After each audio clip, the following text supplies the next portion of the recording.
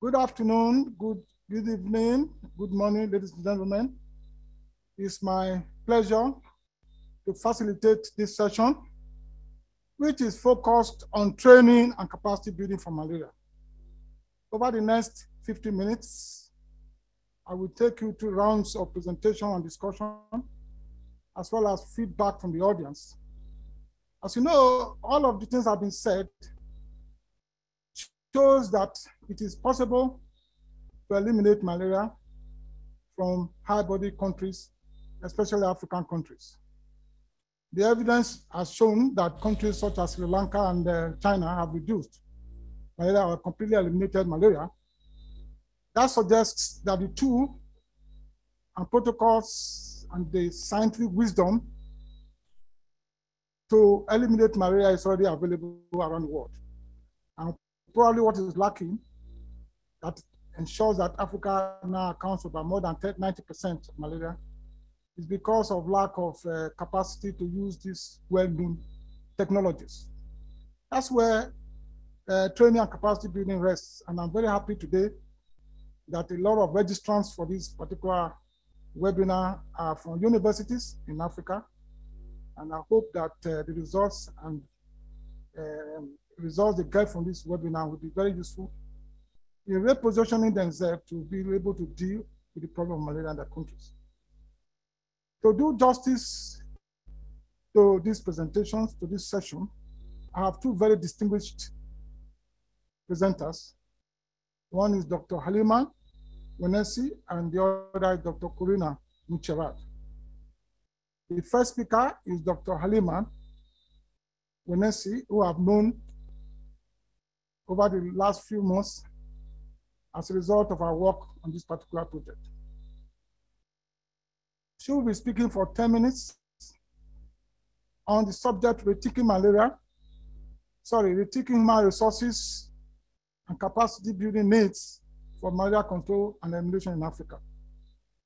Dr. Halima Wenesi is currently an independent global health consultant based in the United States, but she tells me she frequently comes to Kenya. And the last time I spoke to her, she was actually in Nairobi.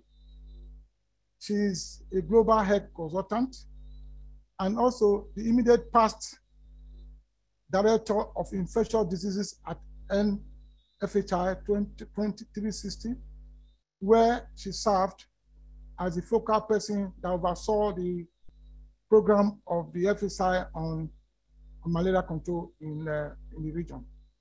So I would like to, first of all, invite Dr. Halima Wenesi to make a presentation over 10 minutes. Halima, over to you, please. Good afternoon, chairs, colleagues, ladies and gentlemen. Since yesterday, we have been reminded about the burden of malaria, so I will skip the statistics. Working Group 3 was tasked with identifying human resources and capacity building needs for malaria going forward. So to identify key areas for targeted efforts, we combined a comprehensive literature review with direct feedback gathered from frontline malaria workers and leaders and scholars from Africa.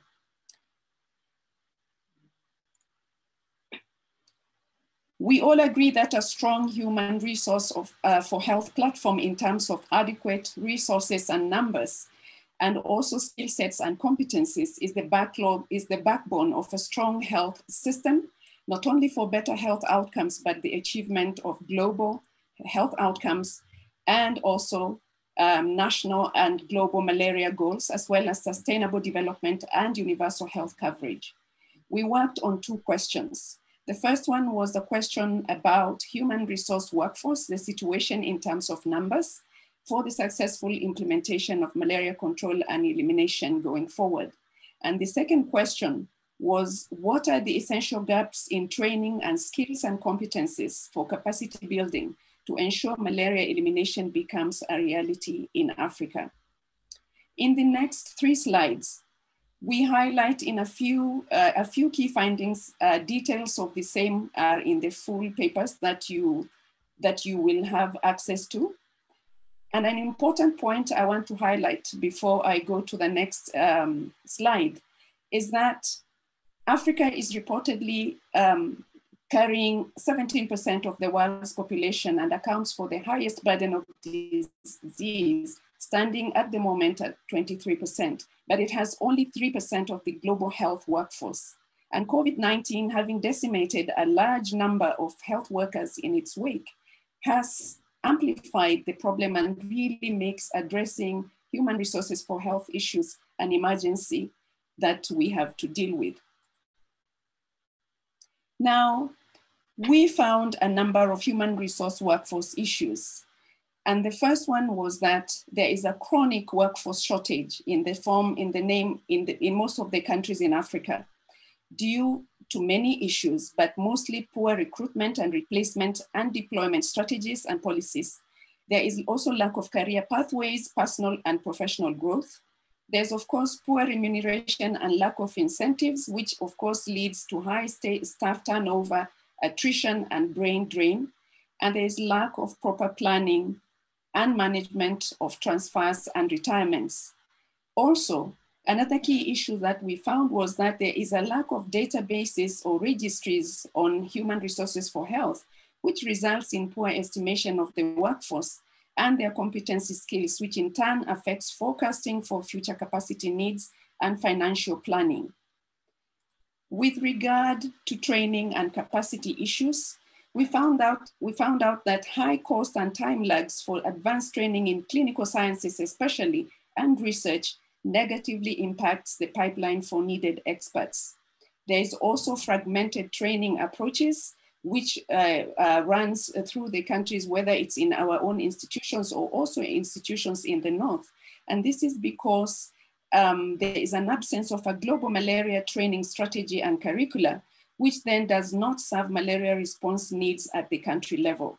And we have heard this from yesterday, that there's a lack of data sciences literacy across the board, which means then that it's very difficult for us to measure what we are doing.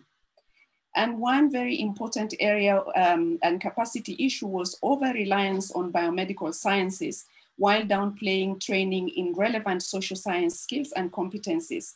And these really are very necessary for malaria programs, management and leadership. And we've had this from across many of the speakers. These are also necessary for proper communication, advocacy, social and resource mobilization. There are issues related to gender, which we heard from one of the speakers yesterday, and also human rights integrations into interventions that are being carried out for malaria. There are issues related to analytical problem solving skills at the levels, especially of national malaria control programs. And of course, the bane, which is, we have been talking about community engagement. What we are seeing in this situation is that there is a focus on the parasite and the mosquito, but there is lack of focus on the human being, who is the third arm of the malaria transmission cycle. Other workforce challenges and capacity-related challenges that we found were related to weak multi-sectoral joint training, programming, and workforce management, especially between health and non-health sectors. We all know that malaria is impacted by many other things, especially in areas of agriculture, in education, in housing, in water, hygiene and sanitation areas. And these are areas that need to work together multi-sectorally so that we can holistically address the issue of malaria. Also, we have been talking about community engagement, and I see this as an inspirational community engagement agenda, but it has not really been taken seriously, because when we talk about community health workers, they are not properly trained, they are not certified, and their remuneration for the community health workers and other frontline workers is also not taken seriously. Another issue is related to gender issues. A global health workforce that is 70% female, mostly uneducated, minimally trained, overworked, and underpaid. And this does not just end there. We have a very huge shortage of women in science in general, and very few in malaria leadership, and even fewer in global health leadership. what can we do about these things that I have highlighted? First of all, there are areas in workforce shortage. The area of workforce shortage can be addressed through employment of very innovative ways to train and utilize millions of unemployed youth in Africa and young adults. We know that the world currently has about 64 million unemployed youth, and this can be used in many of the interventions that we have for malaria. We also need to strengthen the human resources for health information systems, which will create a database which allows us to know what numbers of health workers we have, their skill sets, and this allows for better management and planning. The other area that I think there is an opportunity for change is in health workforce investment. And this is where we want to empower health workers through readiness training, incentivization and appropriate remuneration at all levels, including for community health workers. And most importantly too, we want to standardize training globally by developing a training strategy and curriculum that can be used by different institutions for different levels and cadres, but which can then be context specified for most of the countries and areas where malaria elimination needs to happen. And lastly, we want to also look at where the leadership should be. We heard yesterday that the leadership focus must shift from the north and come to the south where the malaria problem is. And this will begin to be a reality when we have true partnerships between northern and southern institutions that train for the malaria workforce. But these changes require political, financial commitment from endemic countries and goodwill and finances from the global development partners to materialize. And in conclusion, I think we want to encourage a holistic approach to integration of different control programs to maximize effect and optimize resources. So we don't want to perpetuate the usual way of training in areas where we focus vertically on training for malaria, for TB and other infectious diseases. We want to ensure that vector-borne diseases and other infectious diseases are all, the training takes place in an integrated manner. And then we want to focus on building the capacities of ordinary men and women to empower them to make malaria their own problem, because right now, malaria is the problem of scientists. Halima, I have 1 minute more, 1 minute. And lastly, we must collectively make deliberate decisions to do things differently and urgently address the identified issues, most of which are immediately actionable. Thank you very much for your time.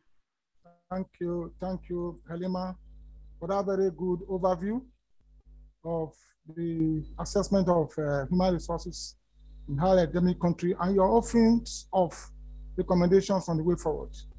Very good presentation. So questions will wait, just keep your questions and then send them to the chat room. And then we take them at the end of the second presentation, at the end of the second presentation, and then the discussion. The next paper will be presented by Dr. Corina Mocherad, and she will speak on the next subject, which is reframing malaria for equity and universal health coverage, a subject matter that is very dear to my heart and that is critical for malaria control in Africa. Dr. Corina Mocherad is an associate professor of health policy at the UCLA Fielding School of Public Health, and is also an associate professor, associate center director at the UCLA Center for Human Policy Research in the United States of America. Corina, please, over to you. Thank you. Thank you so much. Good morning, good afternoon, everyone. Thank you so much for this opportunity to present our working group's work specifically around reframing malaria for equity and universal health coverage. I'm presenting on behalf of Working Group 2 of the Rethinking Malaria initiative. Our focus was on integrated service delivery for malaria. We had a subset of issues specifically focused on R&D and the private sector. I'm presenting today on behalf of the working group, and specifically myself and my co-chair, Professor Evelyn Ansah. If you attended yesterday's webinar, you heard her speak about data for decision-making in malaria. She's a professor of clinical epidemiology and the director of the Center for Malaria Research at the University of Health and Allied Sciences in Accra, Ghana. Our working group had a sort of dual mandate within the umbrella of looking at how we can more effectively and equitably deliver services universally and in an integrated manner. And within that, we had these sort of two foci. One was to identify opportunities for maximizing impact with existing tools and best practices through strengthened implementation.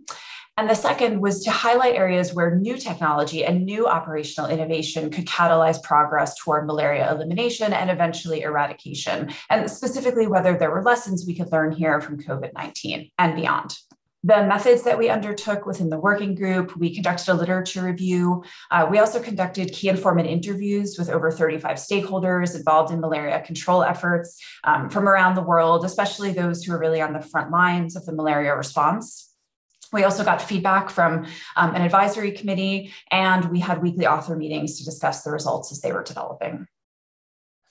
There were 6 key messages that emerged from our working group's efforts, and one of those is the one that I'll be speaking with you about today, reframing malaria as an equity issue. There are going to be 4 key points on this that I'll touch on in this presentation.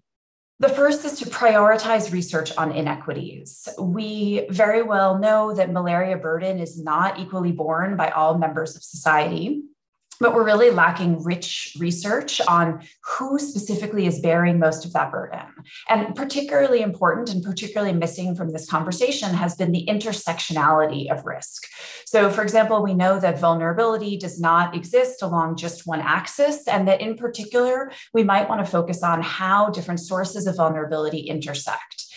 For instance, if we know that rural populations who live far from health facilities may face geographic barriers in accessing care, we also might think about how that geographic vulnerability overlays with socioeconomic vulnerability. So are all populations in rural areas at equal risk, or are there ways in which wealth and area of residence intersect?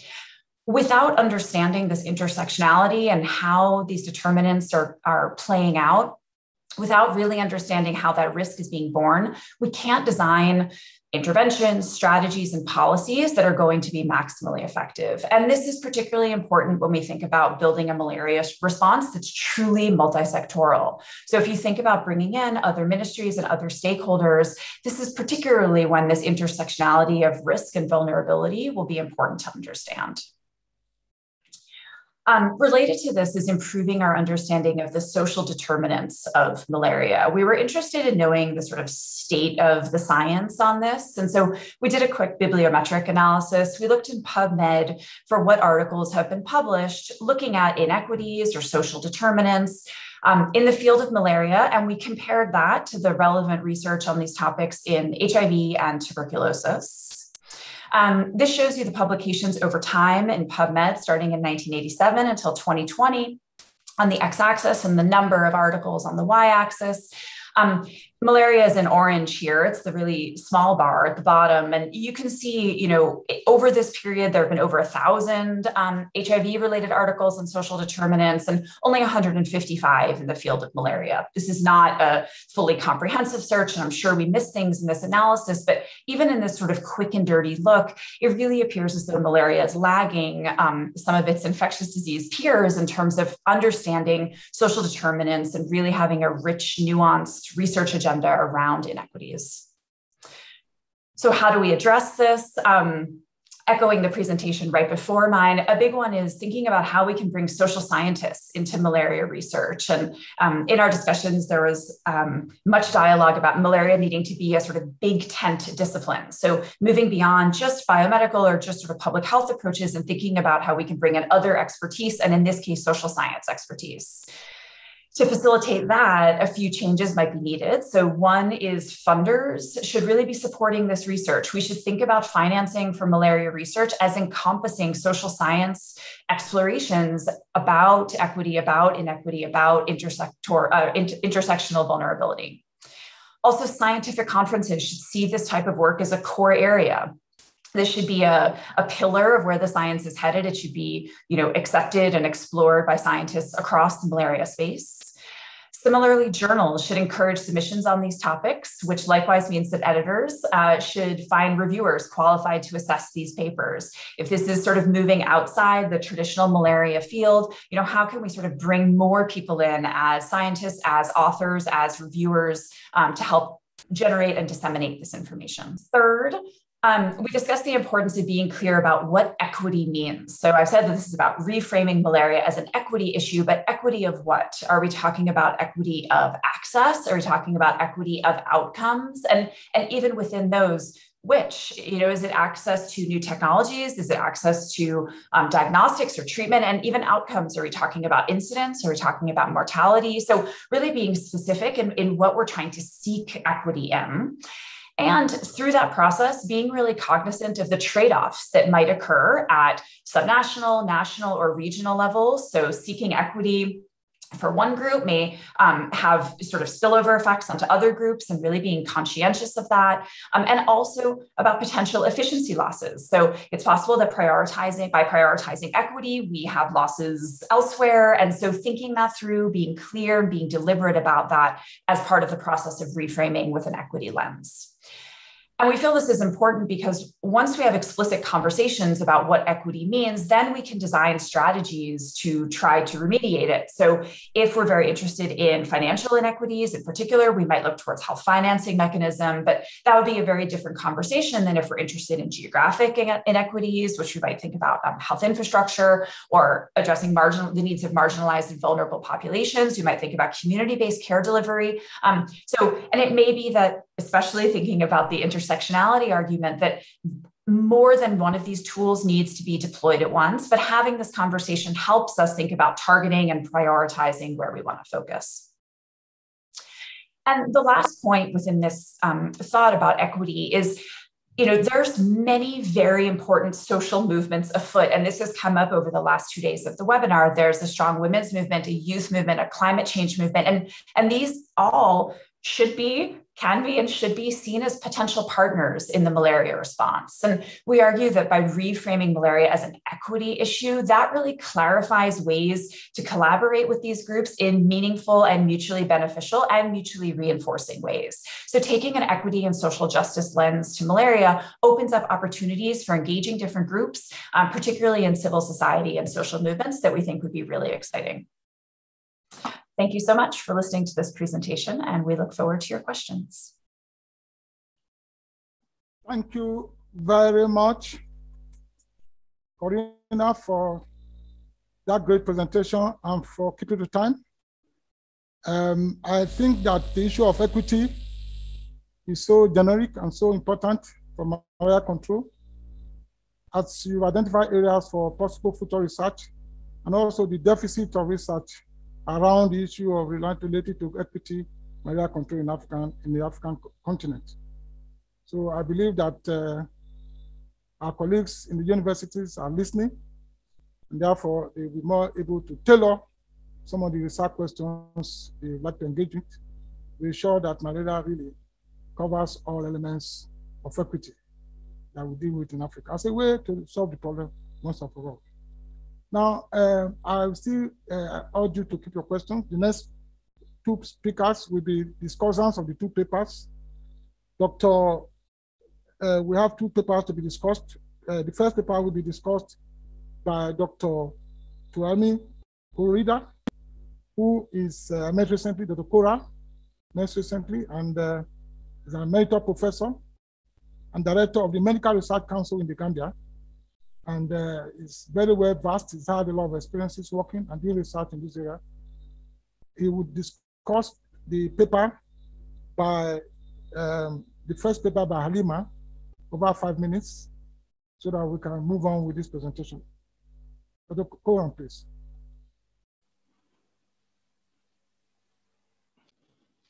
Thank you. Thank you very much. Thank you very much for inviting me to this session, and good day, everybody.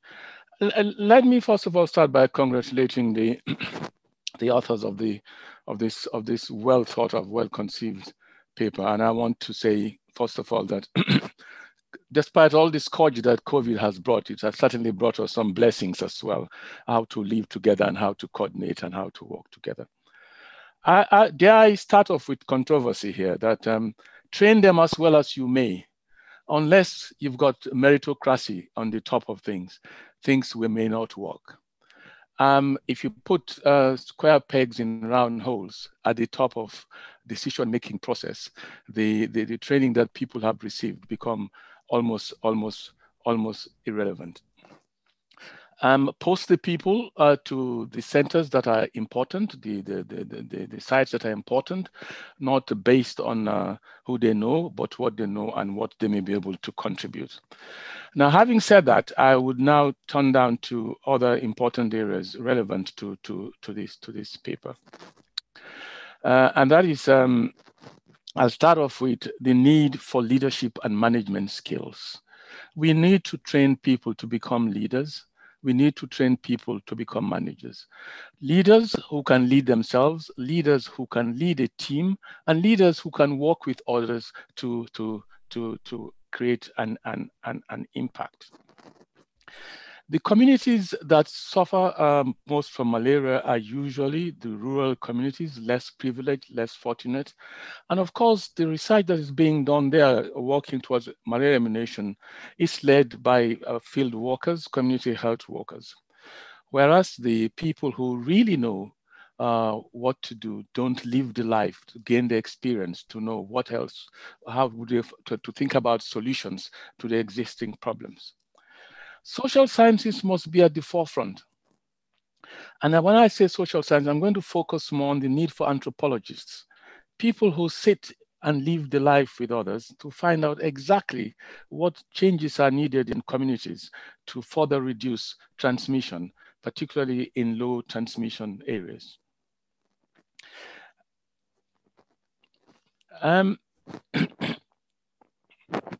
We must also try to centralize and coordinate malaria research, something that we bring in really skilled people, well-trained people to sit together and do things.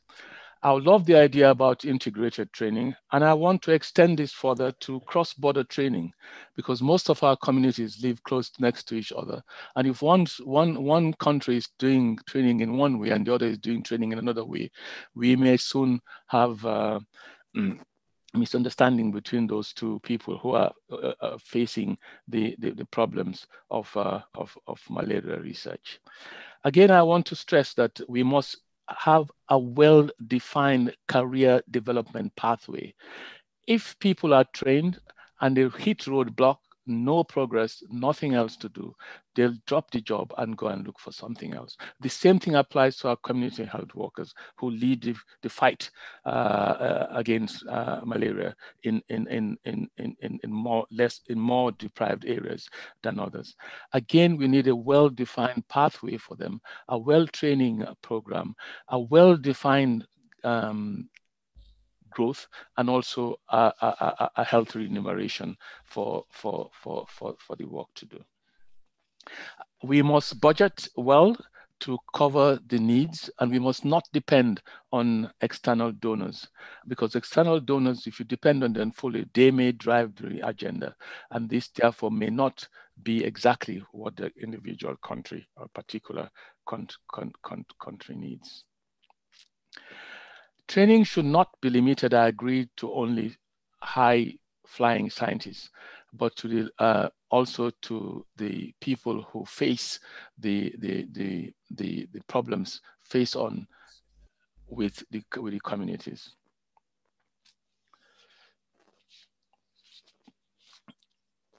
I want also to just go back to the very beginning of what is relevant here is the way the data was collected, not just literature review, but also the fact that information was gathered from frontline workers. I think this is something novel. I think this is very, very important, and I'm sure it will offer us some more knowledge than we've ever had. I'm sorry, I'm having a bad throat this afternoon. 1 minute more, please. Oh God. I've done this. Sorry. Oh, sorry. The issue of integrated training, I would have liked to see on the top of the paper rather the bottom, because reading it, I was really worried that we're going to do individual training for malaria and not for the other diseases. We must remember that health service systems is what should reign supreme, and all training should be geared towards getting training for. Imani, your time is up, please. Your time is up, please. Thank you very much.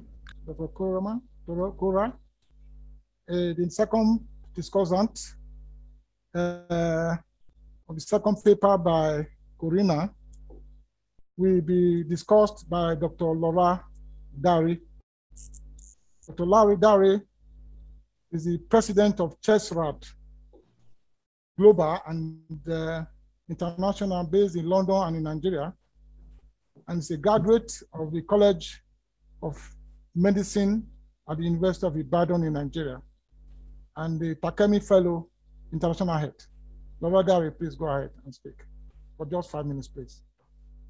Thank you very much. It's first, let me also join others in congratulating everyone on such a robust and very, very timely development of different papers. It's been very exciting and knowledge generation to listen to all the papers. I would like to address the issue of equity from probably 4 perspectives. The most important thing is to listen to Jessibon and know that all our issues of equity all derive from the way our health systems are structured around colonial systems, colonial service delivery, and still retains that today.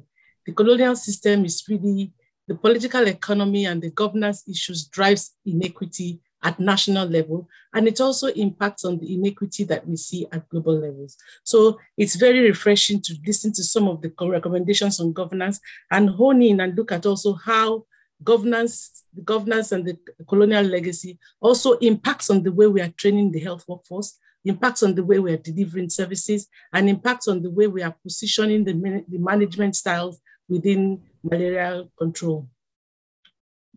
The paper we looked at, I was asked to look at, also looks at equity in terms of universal health coverage.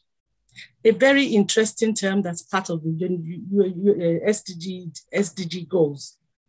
When we consider universal health coverage, of course, the first issue we think about is universal access to inputs. And again, we are looking at inputs to commodities and not inputs just to services. So for malaria, we've looked at inputs to ACT, access to long-term maintenance, but not how the system is structured to deliver the services from community, from home base to tertiary care. Malaria is one of the diseases that very well help us to show the capacity of our health systems, because you have home-based malaria, first-tier malaria, second-tier malaria, and third-tier malaria, all of which require a functional healthcare system to deliver the malaria services and reduce morbidity. However, UHC sometimes tends to focus only on the equity of finances, not equity of access, not the robustness of the healthcare system. And I think these issues also need to be brought to bear as we look at equity and the service delivery in malaria and UHC. Perhaps what struck me most was the question of social justice and gender equity in the delivery of services for malaria. Thank you, really. Thank you for bringing up the issues of social justice. If you look at the health workforce for malaria and the burden of care, the burden of impact of malaria, it's on women and children. Yet we do not have enough of a gender targeting of services for malaria within any service, maybe whether it's community or the tertiary level. The gender inequity also in the burden of care for malaria does not reflect itself in training. It does not reflect itself in gender, in research capacity, and that gender equity needs to be brought to play. COVID has also taught us not just gender equity, but that for things like malaria, social justice and integrated care remains an issue. I agree with Kelechi very much and many of the other speakers that malaria should be made an economic emergency. We in Africa must not lose the opportunity to relate and take COVID, the investment in COVID, not just to COVID, but to malaria and to social justice systems and an integrated system. like COVID, malaria affects all sectors, even if it's just absenteeism at work and the burden to economies of being absent at work, the burdens to economies of inappropriate treatment for malaria, the burdens to the communities. It should be declared an economic burden. Lastly, we have had again and again the word community. Yet we do not define the community that we're referring to. Sometimes we say community and we are talking about only the first contact to care. It's the same person that accesses primary level care, secondary level care, and tertiary level care for malaria. I've had personal experience where malaria rapidly evolved from simple malaria to severe malaria within the space of 24 hours, requiring all the system to work from preventive to simple curative to oxygen tanks for malaria and to treatment in an ICU. That time is so short, yet we think that malaria is just something that we treat in the clinics, and it's reflected mainly in the kind of workforce we present for malaria. Nurses, doctors, but there are environmental health scientists, there's vector control, there's community-based engagement, there's educating grandmothers. There's so much that we need to do within that definition of community without thinking it's just a primary level care, but it's community that says, if my daughter has malaria, or if my daughter is living somewhere, from the preventive care to the last mile care, and last mile, I mean tertiary care, where she may need an oxygen tent, it should be available within the system. Community is not a location, community is an individual. Thank you. Thank you, Dr. Dowry, for that wonderful points of the discussion. I think we have just about 30 minutes left for this session, and it's time for us to take some questions. There are a couple of questions for both Halima and Corina, and I will start with the questions directed at Halima, which is a question which I know has featured repeatedly in this platform. How do you engage the private sector in capacity building and training for malaria? That's a question for Halima. Halima, over to you, please. Thank you very much, Professor.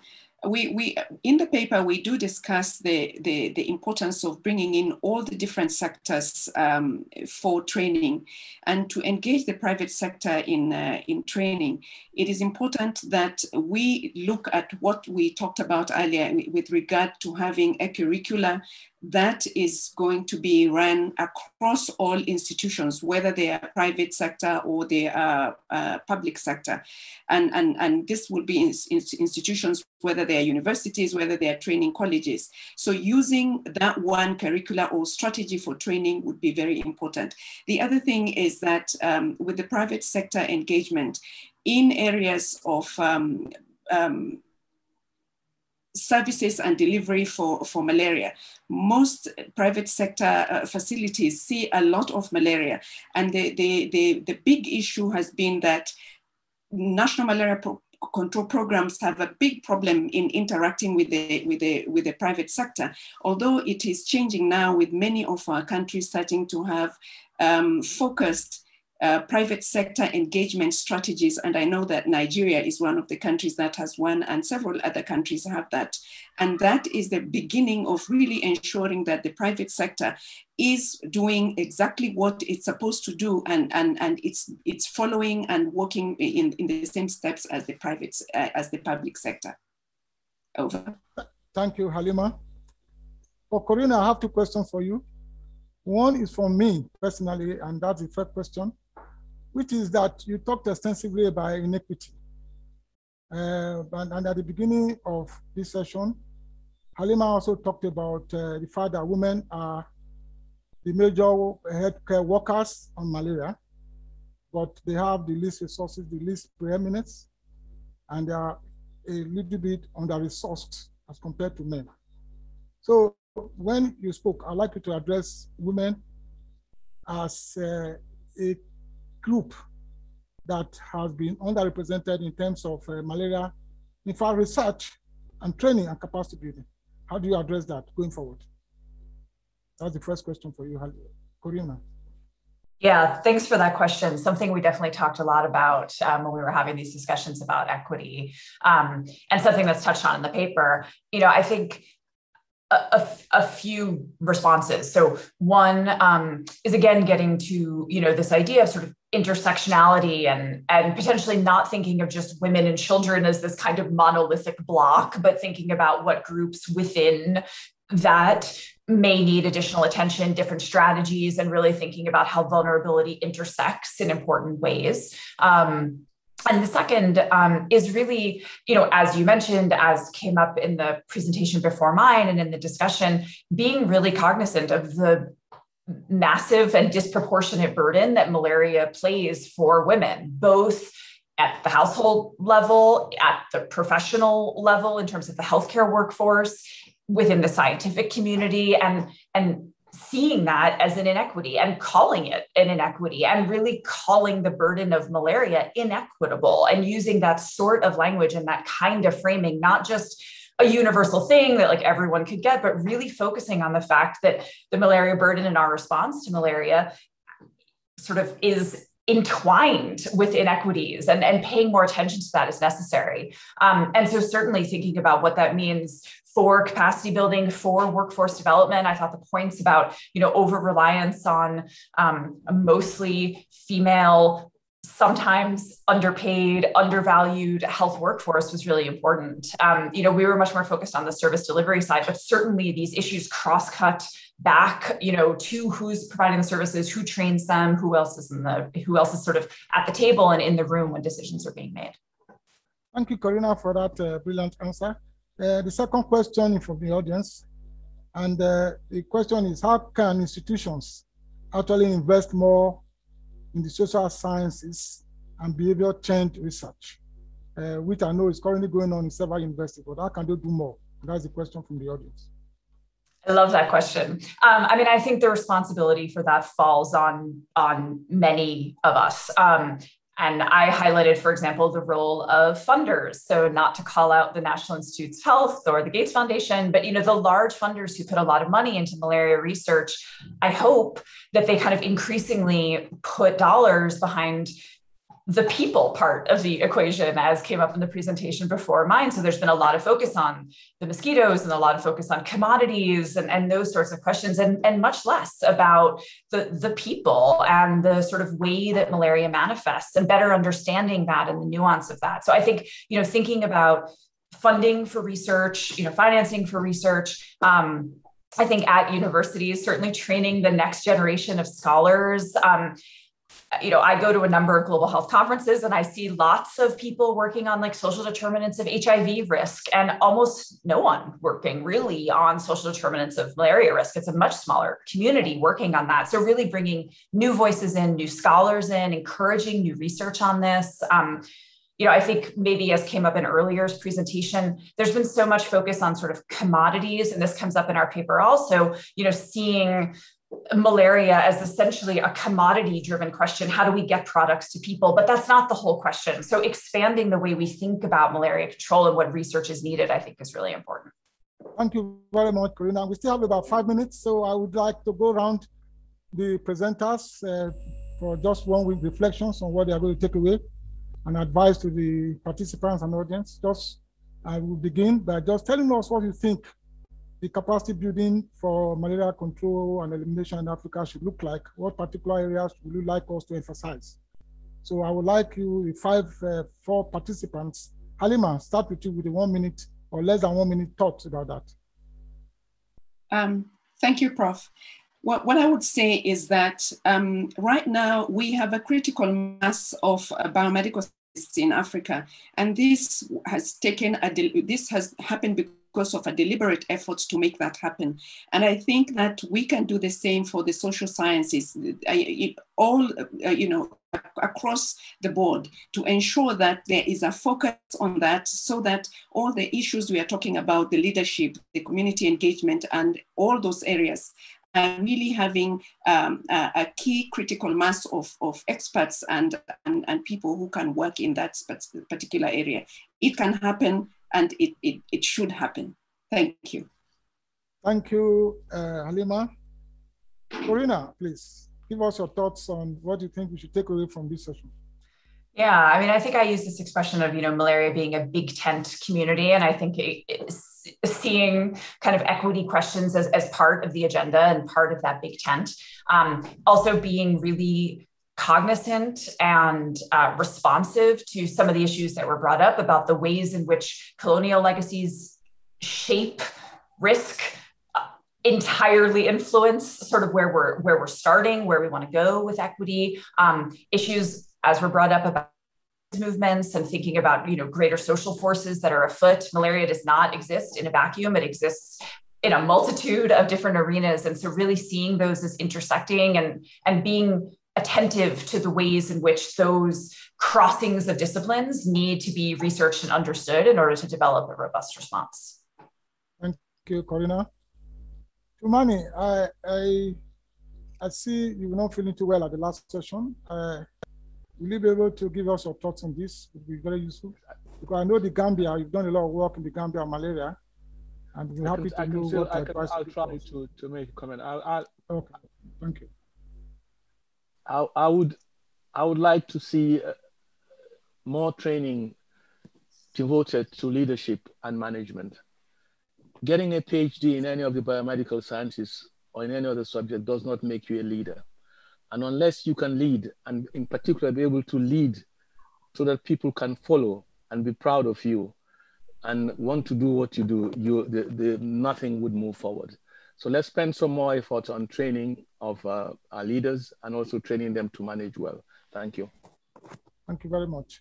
Lola, as a leader of CHESRAD, the champion of health and training in Africa, can you please give us your thoughts on this? Final thoughts, please.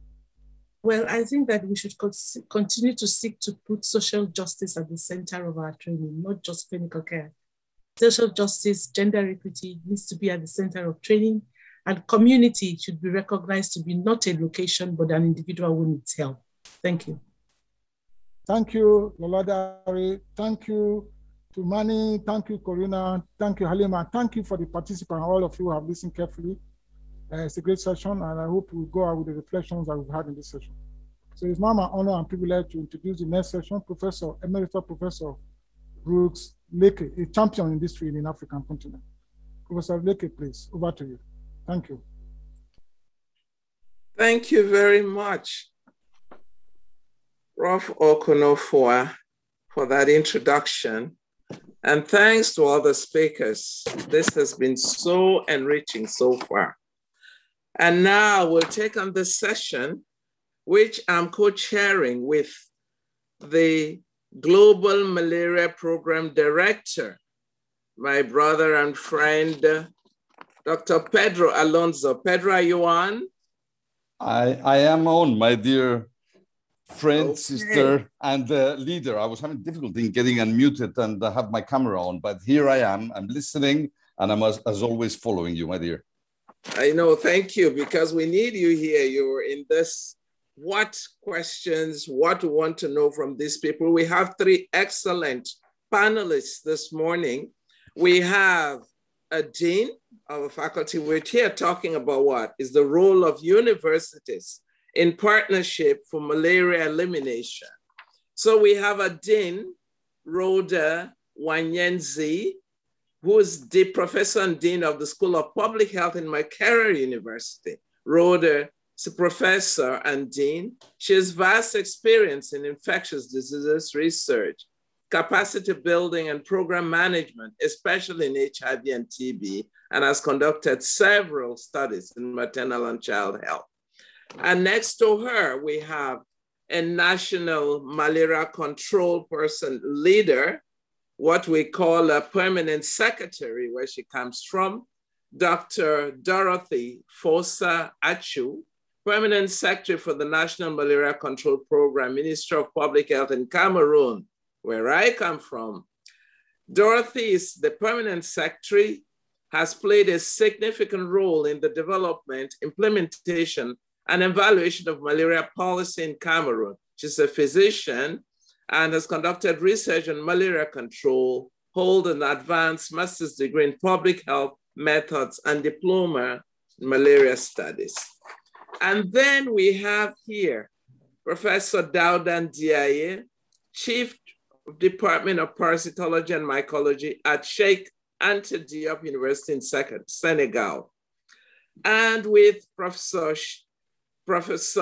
Diaye, he's head of parasitology labs at Le Dantec Research and Training Hospital in Dakar. So he has university, he has research institute, and then come to it again, he is the head, managing field site activities in Senegal for a number of collaborating institutions, including Harvard University, Tulane University, the Broad Institute of MIT and Harvard, and also director of the International Research and Training Center. So we have all this, just to say that he can then give us what it is to be working in the university and the malaria control program. He has that experience. We have a malaria control program person and we have a dean. So to start with, I would just like to know from you all, very important to know, how are universities working in partnership with the national malaria control programs? You know, how they're doing it, what can be improved. And I really would like to start that discussion with Rhoda Wanyenzi to see how she's doing that. And then we move on to Professor Ndiaye and then to Dorothy. And let's see it. Rhoda, you have the floor. Thank you. Thank you, Rose. Good morning, and good afternoon, and good evening, everyone. And to start with, I need to appreciate the organizers for this excellent innovation and getting us to rethink malaria. I would like to also appreciate the opportunity to contribute towards the discussion on the role of universities. So I think that we have a lot of opportunity as universities. We shape the thinking, we shape actions, we shape the culture in our communities, and this goes without saying that we do have a critical role in malaria as well. And we have done quite a lot in our experience using the example of the School of Public Health at Makerere University in terms of co-production and utilization of knowledge, and I'll share some examples of this. But also touching on issues around translation of evidence and implementation science in terms of what we have done and the gaps therein, and also looking at monitoring and evaluation of interventions to inform the scale-up as well as capacity building. To begin with, I'll not go so much into examples of specific research projects in particular. We've had a lot about the issues around research, and especially focusing this on areas that might not necessarily be priorities at the local level, and especially more on issues around dissemination and publications that might not necessarily have a lot of impact. But I would like to say that we have turned this around in the recent years, and I'll share a few examples. But I'll start with especially our focus on partnerships in leadership and management capacity building, as well as continuous quality improvement of programs, sharing a few examples. The first example I would like to share with you is a program that we designed in leadership and management, integrating continuous quality improvement. And we merged these aspects out of a needs assessment that we did across districts in Uganda.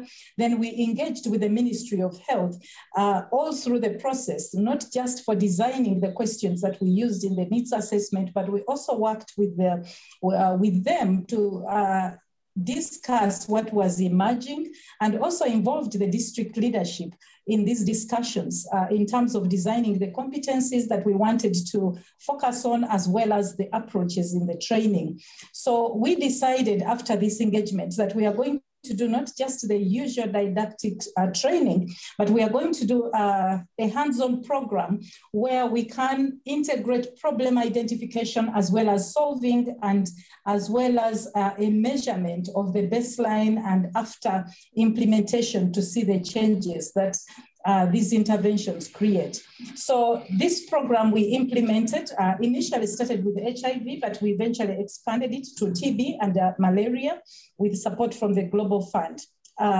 Then I will also mention analysis that we did, again, after engagement and identifying challenges, especially in terms of tracking the impact of investments and using routinely collected service data to assess the morbidity as well as mortality, all cause and HIV and TB and malaria. And we did this work for a period covering 15 years.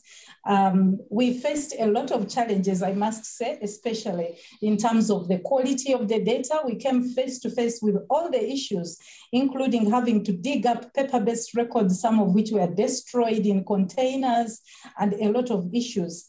But the beauty with what we did is not only were we able to construct a story to show the changes in these critical indicators based on the investments, we were also able to highlight a lot of challenges in routine service data and how it's managed, as well as mortality data in the country. And there have since been a number of partners that have started working around some of the challenges that we identified.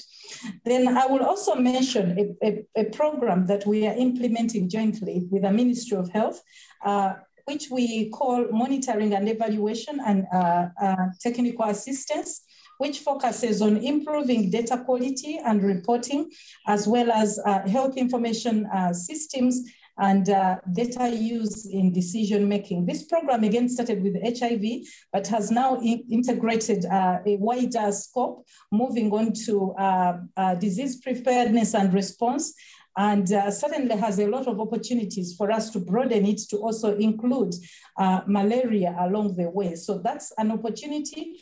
But in the interim, we've expanded this program to also address the broader capacity building and health system strengthening, especially at the district level.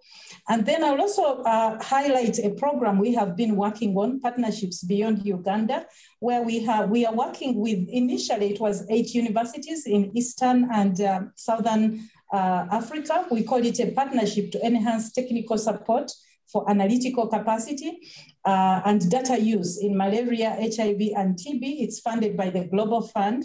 And we started with 8 universities up to the end of December 2020, using routinely collected data to analyze and inform actions of the ministries of health, and using priorities that are set by the ministries of health in terms of the questions that they wanted us to answer. This is not necessarily the usual primary data collection and research project. It's working with the ministries of health, using the data they have, using the priorities that they set, and also working alongside the relevant people related to M&E and data analysis within the ministries of health. So it's not about carrying away the data and analyzing it in the university. It's working alongside them to analyze the data, to interpret it, and explore opportunities where they can use these findings to make decisions. The other approach that we use in this network is the local university in each country leads the engagement with the ministries of health and also the analysis of the data. We don't have people moving from one country to another, moving expertise to a country that is presumed not to have sufficient expertise. We learn from one another and we let the local university lead. And then I'll also mention another initiative that we are currently starting, which we are calling the African Leadership and Management Training for Impact on Malaria Eradication. Again, we are using the same model of universities partnering with ministries of health and local universities leading the engagement and work with the ministry, focusing on leadership and management and use of evidence in malaria eradication efforts. So I'll stop at that, and happy to share some of the gaps later on. Thank you. Thank you very much. Very enriching. We'll move over now to Professor Ndiaye. Can you just briefly also give us an idea of what you're doing in partnerships? As Professor Ndiaye, you have the floor. Thank you, Professor Lake. Thank you for the introduction, and thank you for inviting me. Say hello to Professor Danvers. and also to my friend, Professor Pedro, the Global Malaria GMP Director, and all who are attending to the meeting. I'm trying to focus on what have been done in my country in terms of collaboration, partnership with the NMCP here. And I think Professor Tumani Kora just mentioned the need to have, for instance, local funding system. And I can tell, for instance, that one of the biggest partners here to our work locally is the NMCP, because everyone knows that PMI is supporting a lot of work in Africa, and PMI is supporting NMCP based on for science evidence. And we have also for technical aspect and training system where NMCP become a very, very good partner. And from what we learn from this partnership, to be honest, it's a win-win partnership of collaboration. Why? Because let's say from science, what we need to do for science, what we are looking for. We're looking for, I mean, evidence, scientific evidence for what we're doing. And for that, we need sites. And all the sites, for example, in Senegal are under the control of NMCP for Sentinel site. If you want to do some activity there, you need to have NMCP approval for that, through the and then the Ministry of Health for IAB. You need to have patients, for instance. You want to test for, I mean, SMC, I mean, impact in the community.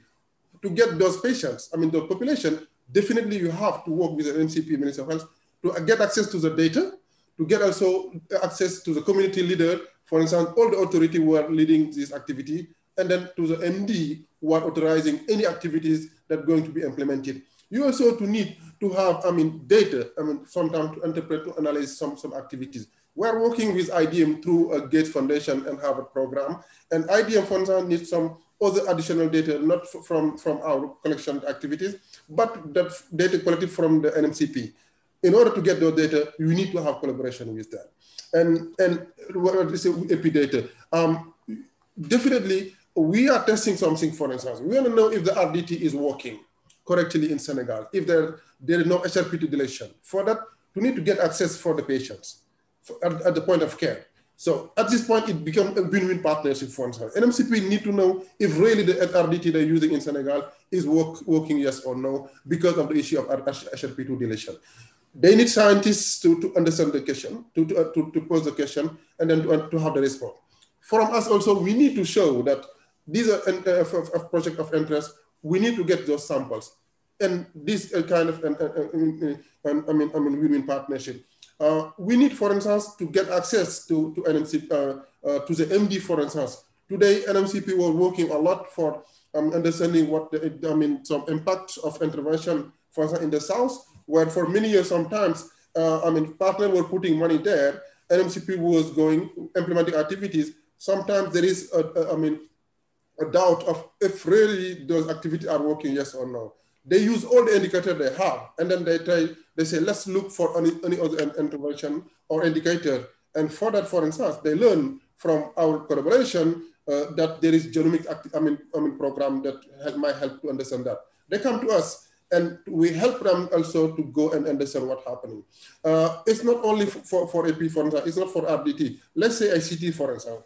NMCP is trying to implement and then to use ICTs that is now for sure working, but where we know for sure there is a lot of some issue in Asia and even some now in some East African, and for some mutation in the case setting.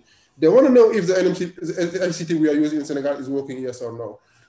If they need to do some science. And for science, they have to work with the university because our primary job is science. And then we help with them or work with them to understand. And at this point, I can say that's why I think from what I say to now, it becomes a very important aspect to have this strong collaboration. Not collaboration, but to build a team where, everyone have his word. For instance, science will say something, but NMCP has also something to say. It becomes a team where before we do for publication, go for publication, any data generated are shared with NMCP and to have their feedback, to have their input before we go to the national validation and sharing the information before a publication. This needs to be a rule everywhere in order to have it win-win. And this also not only for only a country, but open activities. I mentioned RDT, I mentioned ACTs, I can mention other activities, for instance. There is a PECADEM system implemented in Senegal.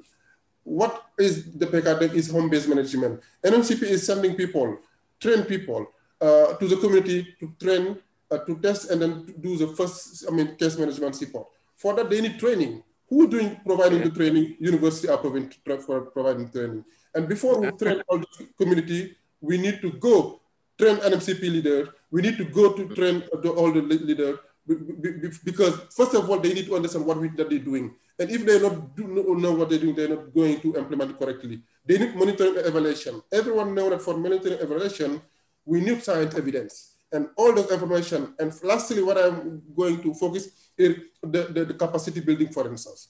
NMCP is implementing training, health worker in the field. For instance, we are implementing genomics aspects in the field. I need to learn to train MDs to understand genomic approach, not techniques. In order to go to get those access to the MD, I go to a training organized by NMCP where they open a floor for me, give us access to the MD, and have a discussion with them. And in one day, we can spend all the information I have for genomics to the whole community of MD in charge of treatment. Okay.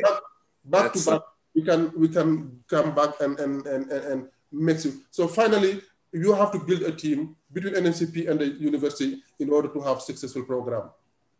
Thank you very much. That sounds like the ideal situation, what's really happening there. Now let's hear from Dr. Dorothy Achu, and National Malaria Control Program, Cameroon. Dr. Achu, you have the floor.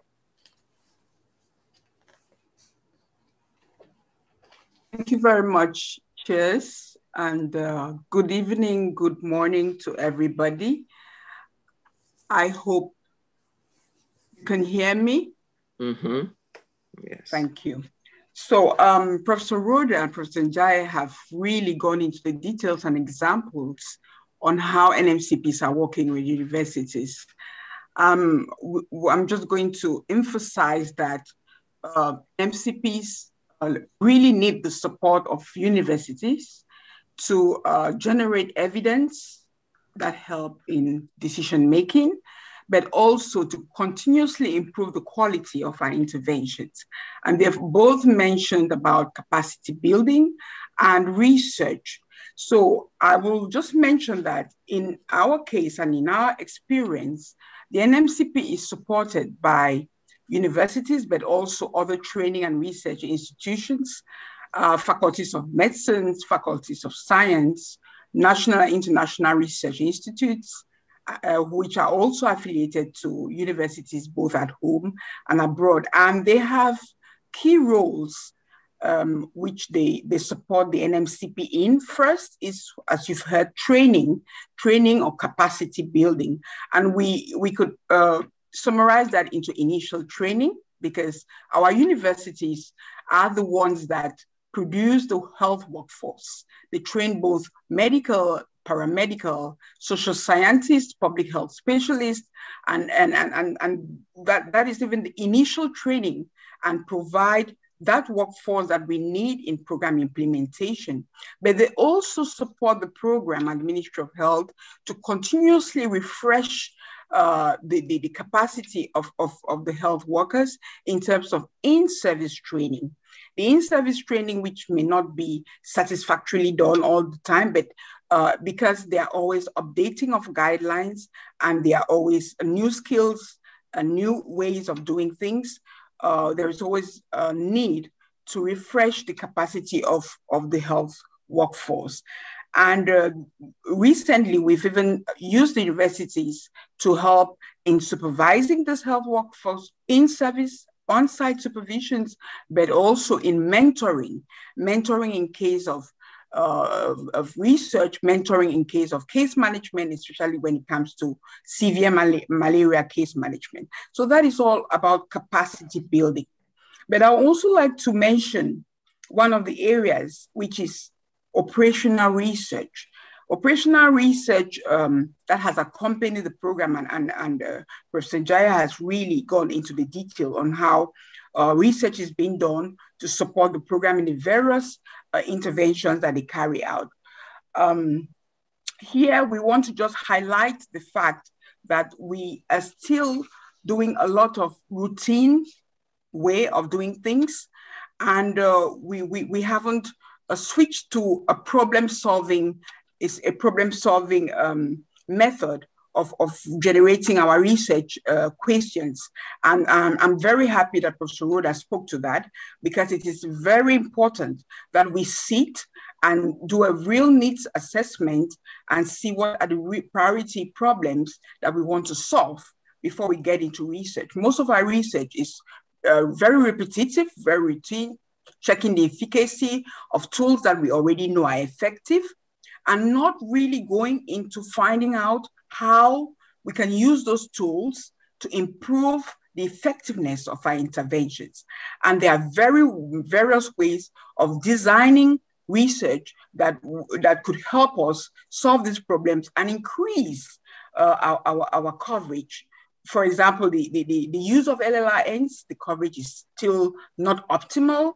IPT is still 31%, for example, in the general population. We should be asking, what will it take us to move from 31% to 80%? And what are the bottlenecks? And if there are hypotheses on what is blocking, do we have any research evidence and solutions to bring in?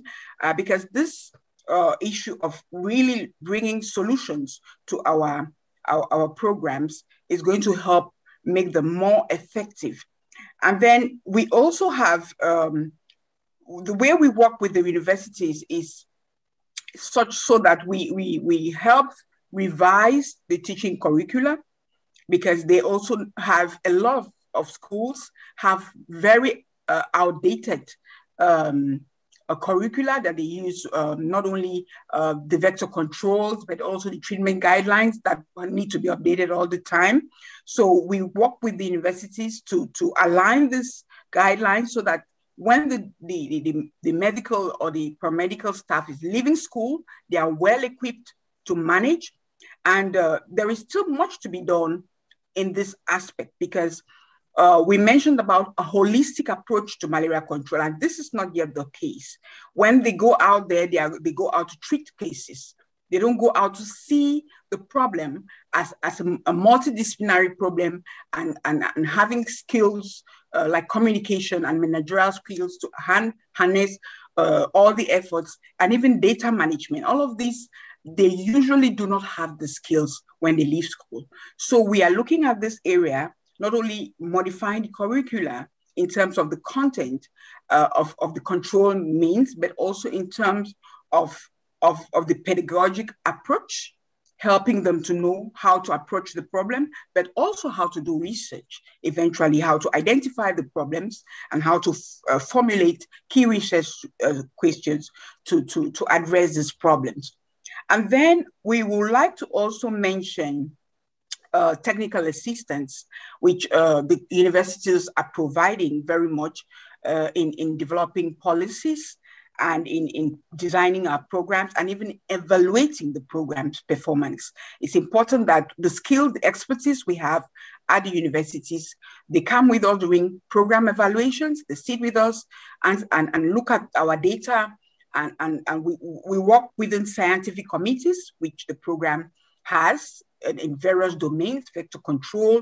There are university professors involved, diagnostics and all in terms of diagnosis, there are university professors involved. And we all look at the data, we look at the problems, and then we suggest solutions to all of them. Of course, there's still much to be done, but that is where we are and where we hope to go to. Thank you. Thank you very much. Very enriching. Now I'll hand over to Pedro. You're there. I am here, and as I said at the very opening of this Rethinking Malaria session, I'm here to listen and to learn. And what a privilege it is to hear these panelists. Dear Rhoda, my very dear Dorothy, and my very dear friend Dauda. You know, as they were speaking, I say, well, this is really good. And I've enjoyed the concept that Dauda was alluding to of making a team. Historically, and this is not just about malaria and malaria in Africa. I mean, everywhere, the university has a certain difficulty in the interactions with the, say, public health agencies or implementers. It's never an easy relation. That's true in the US, it's true in Europe, it's true everywhere. And the examples I've heard today are positive ones, be this from Makerere or from Dakar or from Yaoundé, and from different perspectives, from the university professors or from the implementers, as the case of Dorothy. And I think we may be seeing examples of bridging the space between academia and the public health policymakers and implementers, which, as I say, in other areas we do find difficulty. So the concept of team that Dauda spoke, so important. The university, we all come from a university. We've all been through a university, and the role in training and in research is clear. Making the link with the implementers is the challenge, but we've heard some good examples. But the one thing that universities speak to their soul, to their raison d'etre, is something which is very dear to me and which Dorothy has spoken to. It's the place where you question, where you have the freedom to challenge, the safe space where we can have ideas floated around and lively discussions take place. That's the role of academia. And that is why in the very early days, we were very happy to see Harvard, a safe academic space where everything can be challenged, everything can be questioned to take on this rethinking malaria.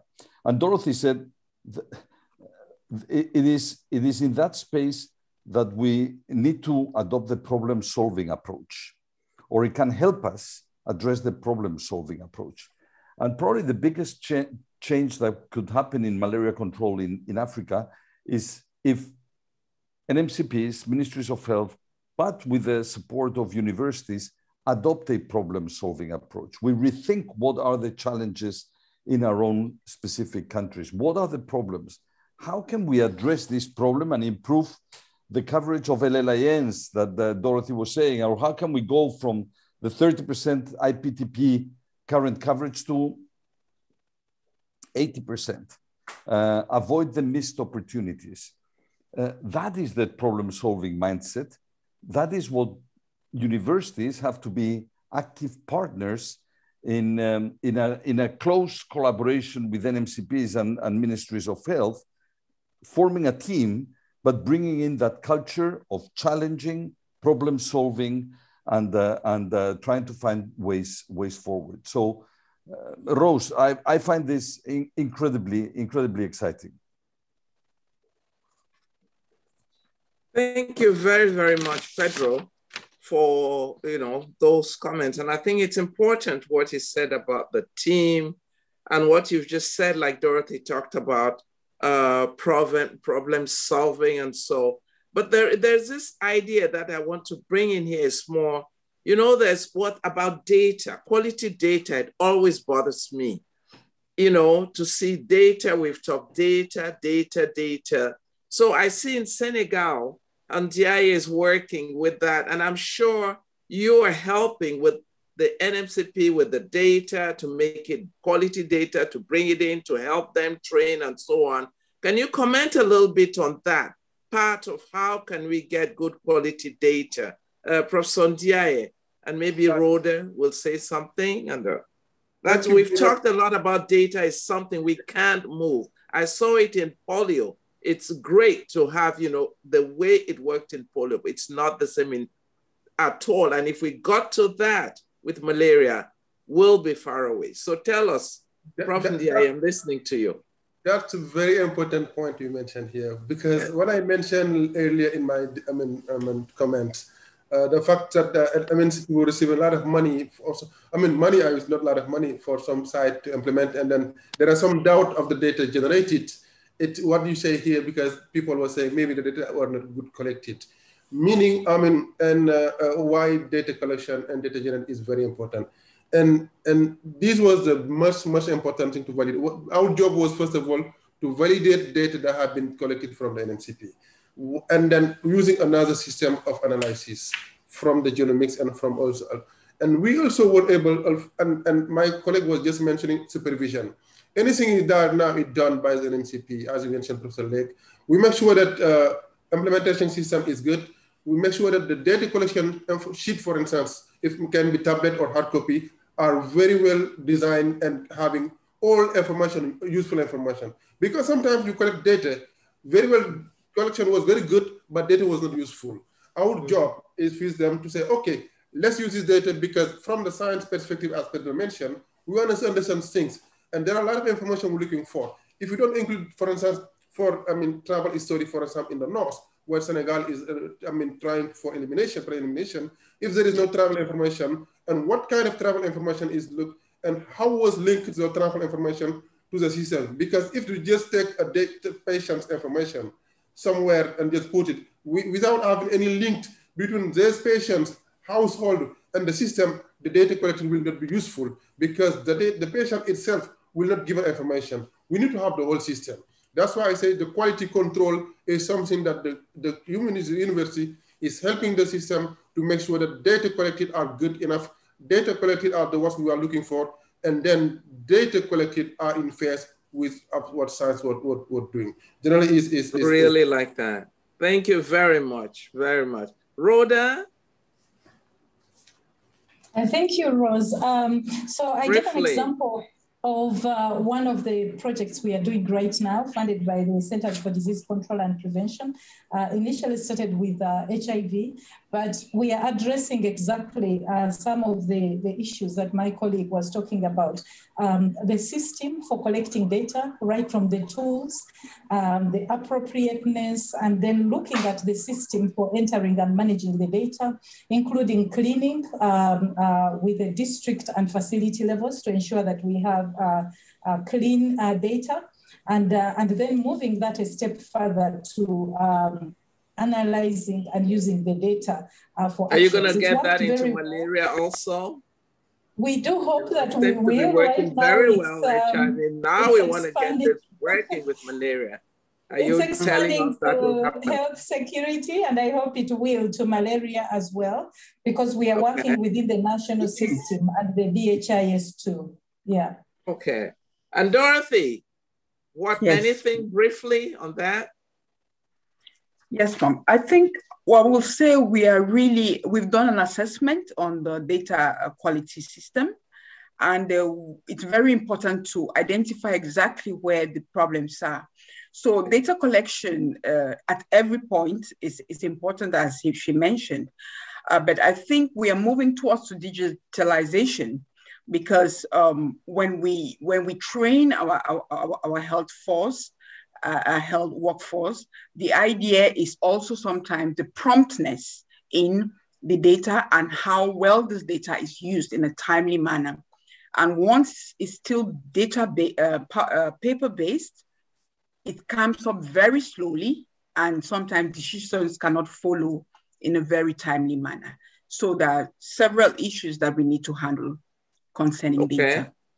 All right. We know, we've heard what the others said, that teamwork is important. We don't have more time, but I just want, me, it's the game-changing strategy. Want to hear. Prof. Sandiaye, what is it? The game strategy is, as I mentioned, is making a team. And everyone mentioned, we have to build a team. Everything that to consider NMCP and as scientist team. And if there is any meeting, for instance, organized by NMCP, if it's not a science, it's just for sharing information, we have to be part of that. I think if absolutely. We do it, I agree very well with you. Rhoda? To me, it would be the leadership and quality improvement, continuously learning and driven by evidence. Thank you very much. Dorothy? Yes, again, I will just say it's important to ask the right questions and look for the right answers so that we move on from where we are. Thank you. Okay. Pedro, you have the last word. Well, no, I thought you were also going to ask me. I was going to say, well, as we do in university and you do multiple tests, one of the options is all of the above. So that's the one I would take. All of what my colleagues have already said.